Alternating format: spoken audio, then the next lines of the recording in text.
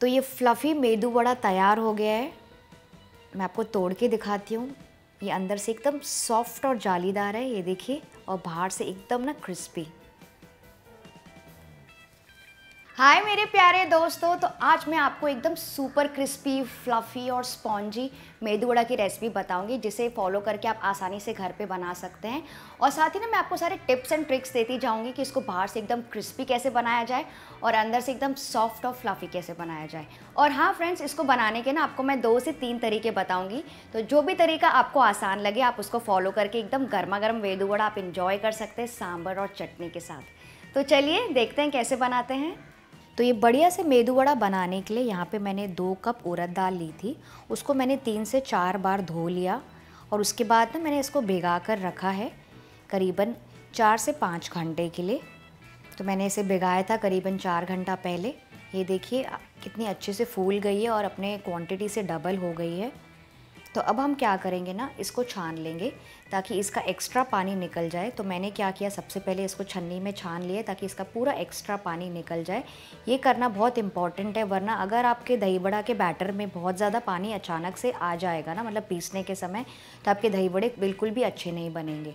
तो सबसे पहले इसे ऐसे पहले छान लीजिए सेफ़र साइड होने के लिए। और उसके बाद हम क्या करेंगे ना, इसको ब्लेंडर में ट्रांसफ़र कर लेंगे। तो ये इतनी दाल के लिए आप चाहें तो इसे 2 बार में पीस सकते हैं। और अगर आपको ज़रूरत पड़े तो इस समय आप बिल्कुल 1 से 2 टेबलस्पून पानी डाल सकते हैं इसको पीसने के लिए। पर बहुत ज़्यादा पानी बिल्कुल भी नहीं डालना है, वरना क्या होगा ना, आपके जो मेदू वड़ा है ना, वो बहुत ज़्यादा तेल पी लेंगे तलने के समय और एकदम सौगी हो जाएंगे। इसलिए पानी एकदम ध्यान से डालना है पीसने के समय। और फिर मैं इसमें डाल दूँगी थोड़े से करी पत्ता, 1 छोटा टुकड़ा अदरक का और 1 से 2 हरी मिर्च, और इसे अच्छे से पीस लेंगे। और जैसे मैंने कहा, मैं इसको 2 बैचेस में पीस रही हूँ। ये देखिए इसका एकदम सेमी स्मूथ पेस्ट जैसा तैयार हो गया है।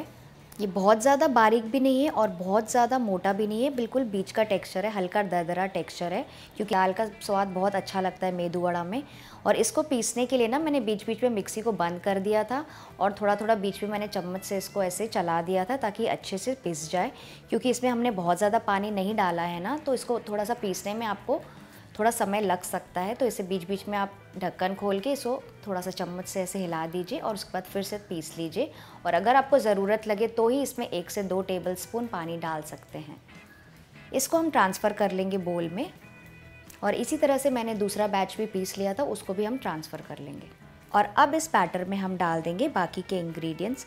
तो सबसे पहले मैं डाल रही हूँ थोड़ा सा नमक, आधा टीस्पून मैं डाल रही हूँ दरदरा कुटा हुआ काली मिर्च का पाउडर, आधा टीस्पून से थोड़ा कम मैं डाल रही हूँ हींग, आधा टीस्पून जीरा, और मैं इसमें डाल रही हूँ सबसे इम्पॉर्टेंट इंग्रेडिएंट जो कि है 2 टेबलस्पून भर के मैं डाल रही हूँ यहाँ पे चावल का आटा।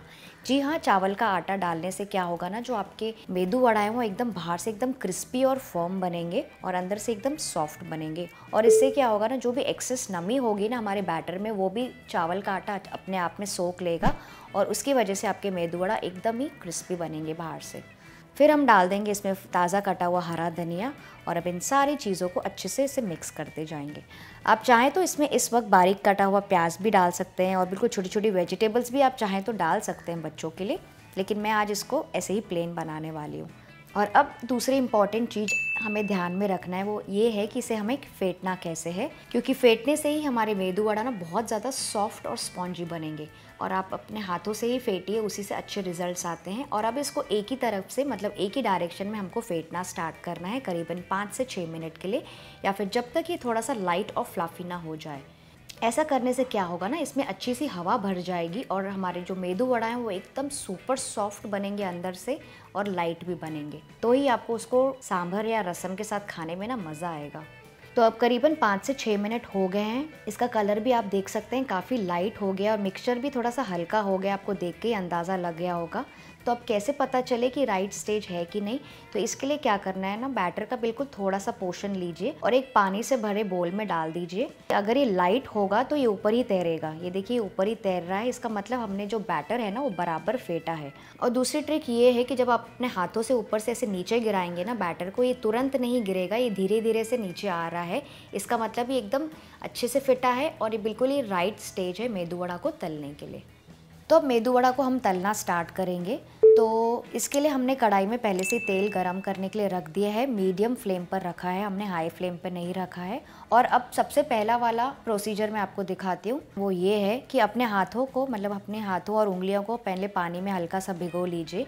और अब इस भीगे हुए हाथों से थोड़ा सा बैटर उठाइए, मतलब गोल करके ऐसे बैटर उठाइए, कम ज़्यादा, जैसे आपको मेदू वड़ा तलने हैं। और फिर क्या करेंगे ना, अपने अंगूठे से इसके बीच में ऐसे छोटा सा छेद बना लेंगे, ये देखा आपने, इस तरह से। और इसके बाद इसको गरम तेल में तुरंत डाल दीजिए। मैं आपको फिर से एक दिखाती हूँ।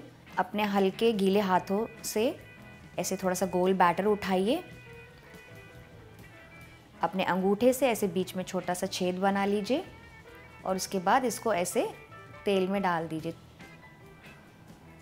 और इसी तरह से बाकी वड़ों को शेप कर लीजिए और तलते जाइए। अब इन वड़ों को हमें मीडियम हाई फ्लेम पर ही तलना है, ताकि वो अंदर से भी ना एकदम अच्छे से सॉफ्ट हो जाए और पक जाए और ऊपर से गोल्डन ब्राउन हो जाए, करीबन 2 से 3 मिनट के लिए।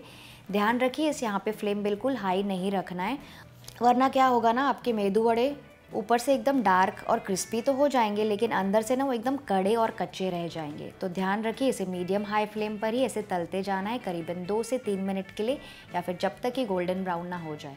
तो बस अभी मेरा पहला बैच तैयार हो गया है, इन्हें निकाल देंगे। ये देखिए बहुत ही बढ़िया कलर आया है और इनका शेप भी बहुत ही अच्छा आया है। अब मैं आपको एक और तरीका बताती हूँ मेदू वड़ा तलने का। तो अब दूसरा तरीका मैं आपको दिखाती हूँ मेदू वड़ा तलने का। एक रुमाल ले लीजिए या फिर एक मलमल का कपड़ा ले लीजिए और इसके ऊपर ना ऐसे हम कटोरी डाल देंगे इस तरफ प्लेस करके, और इसको चारों तरफ से बांध लेंगे। तो ये देखा आपने, चारों तरफ से इसको टाइटली बांध लीजिए। तो जो ऊपर का हिस्सा है ना कटोरी का, वो उस तरफ ऊपर की तरफ आएगा। इसको टाइट ही रखिएगा। और अब हम क्या करेंगे ना, इस कटोरी को थोड़ा सा गीला कर लेंगे अपने हाथों से, या फिर आपको चाहिए तो इसको आप पानी वाली कटोरी में भी भिगा सकते हैं, बिल्कुल हल्का सा। और अब थोड़ा सा पोर्शन फिर से अपने हल्के गीले हाथों से लेंगे और इसके ऊपर प्लेस कर देंगे। और इसको थोड़ा सा आप ऐसे शेप दे सकते हैं अपने, चाहिए तो अपने हाथों से या फिर उंगलियों से।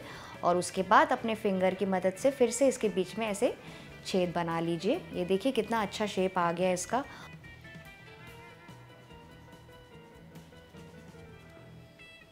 और फिर क्या करेंगे ना, इसको फटाफट से ऐसे उल्टा करके ना दूसरे हाथों में ये वड़ा निकाल देंगे और इसको फिर ऐसे गरम तेल में छोड़ देंगे। और इसी तरह से सारे मेदू वड़ा तलते जाएंगे। तो मैंने दूसरे तरीके से ये 3 मेदू वड़ा तल लिए हैं और इसे भी हम फ्राई होने देंगे करीबन 2 से 3 मिनट के लिए, या फिर जब तक कि ये अच्छे से गोल्डन ब्राउन और क्रिस्पी ना हो जाए। तो मेरा ये वाला बैच भी रेडी हो गया है। और मैं आपको तीसरा और सबसे आसान तरीका दिखाती हूँ मेदू वड़ा फ्राई करने का। ऐसे वाली ना मशीन्स मिलती है आजकल मार्केट में। ये देखिए ऐसे स्टील की छोटी सी मशीन है, बहुत सस्ती, मार्केट में इजीली मिल जाती है आजकल। ये ऊपर से आप प्रेस करना है और नीचे से ऐसे मेदू वड़ा निकलेगा, जैसे भी बड़ा छोटा आपको बनाना है। और यहाँ पे सेंटर में ना आपको इसका जो बैटर है उसको डालना है और उसके बाद ऐसे ट्राई करना है। अगर आपको चाहिए तो आप ये वाली टेक्निक भी यूज़ करके मेदू वड़ा फ्राई कर सकते हैं, लेकिन मैंने इसे ट्राई नहीं किया है। तो मैंने आपको ये तीनों तरीके बता दिए। वैसे 2 घर के और ये अवेलेबल जो मशीन है मार्केट में, आपको जो भी इजी लगता है आप अपने हिसाब से जो कंफर्टेबल लगता है वैसे फ्राई कर सकते हैं। तो ये देखिए अब मेरे सारे मेदू वड़ा फ्राई हो गए, बहुत ही अच्छे दिख रहे हैं। तो इन गर्मा गर्म मेदू वड़ा को आप इंजॉय कर सकते हैं गर्मा गर्म सांबर और फिर चटनी के साथ। मैं आपको ना एक मेदू वड़ा फटाफट तोड़ के भी दिखाती हूँ। ये देखिए ये बाहर से ना एकदम क्रिस्पी है और अंदर से एकदम सॉफ्ट फ्लफ़ी और जालीदार। ये देखिए आपको देख के ही, और मैं आपको दबा के भी दिखाती हूँ, ये काफ़ी स्पॉन्जी भी बने हैं। तो फ्रेंड्स, अगर आपको आज की रेसिपी अच्छी लगी तो इसे लाइक शेयर ज़रूर कीजिएगा और मेरे चैनल को भी सब्सक्राइब कर लीजिएगा और ऐसी अच्छी अच्छी साउथ इंडियन रेसिपीज़ देखने के लिए। मैं आपसे मिलती हूँ एक और रेसिपी के साथ, तब तक के लिए happy cooking and bye bye.